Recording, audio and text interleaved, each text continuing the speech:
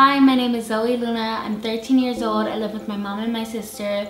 I'm a student right now. Well, obviously, I'm in middle school.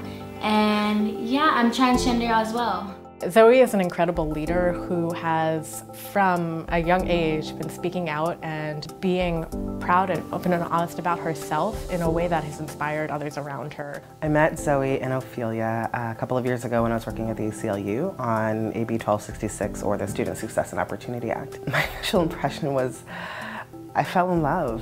I knew Zoey was transgender since she was about 4 years old. She didn't come out to me till she was a little older, but we all knew already. Zoey and Ofelia were involved in AB 1266 and the Truth Project. They participated both in the focus groups and as spokespeople for any media that we had. So AB 1266 is the School Success and Opportunity Act. It's a really fundamental right for trans students to ensure that they could safely use the bathroom or the locker rooms at school without being penalized or bullied. The worst part when I finally transitioned was in 5th grade, when I always had to deal with these teachers that were constantly bullying me. Like, can you believe what I'm saying? Like, teachers bullying me like a student.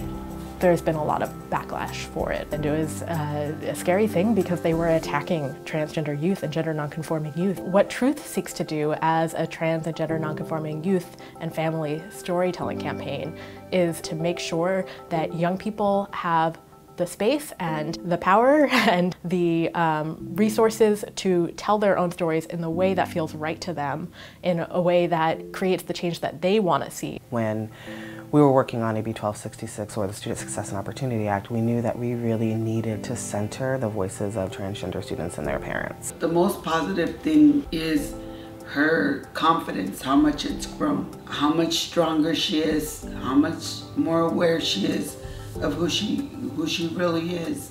Her energy and her strength have actually fallen into us also.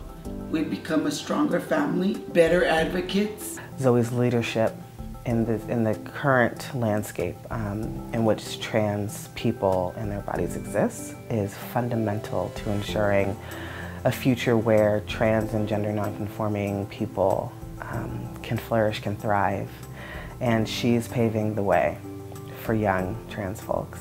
Congratulations, Zoey and Ofelia. I am so thrilled that you're winning this award. You deserve it. You are amazing. Congratulations, Zoey and Ofelia. I love you guys. Thank you for your commitment to the issue, to your hard work, to your advocacy. Thank you for the love that you've shown me and the Transgender Law Center. I look forward to a lifetime of love and friendship with both of you.